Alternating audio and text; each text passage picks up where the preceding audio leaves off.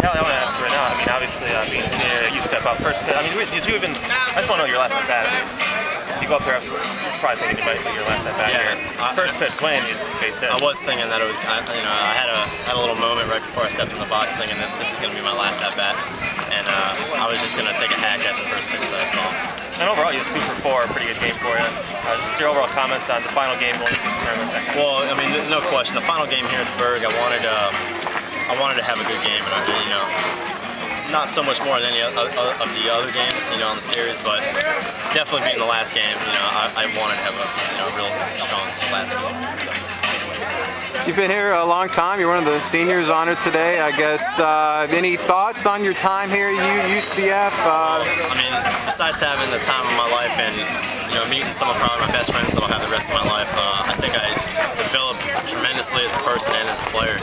And that's granted to the coaching that's been around here, even the new coaches this year. So I mean, just the total package was awesome. I would have nothing bad to ever say about it. So. Is there any favorite moments in your 4 years here? Any particular games, at bats? A moment that sticks out in my head would be at Tulane, where I hit 2 home runs in one game. That would probably be a Saturday game at Tulane where it was the most memorable.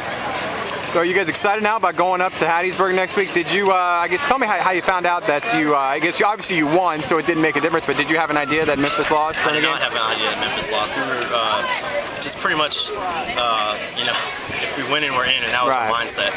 So we were just going playing 9 innings, and whatever happens, happens, but we were obviously, playing to win, and we hadn't heard anything about the Memphis game until after. Yeah, but so talk about playing in the tournament next week. You get to play Rice. You guys beat them once, almost won twice up there. Any thoughts about playing Rice in the first round? Well, I don't think we're intimidated at all. I think we're just going to come out and try to play 9 good innings. And I think, if the bullpen holds up and if we get some timely hitting, then I think we'll be successful. Appreciate it, Eric. Thank you. Good luck next week.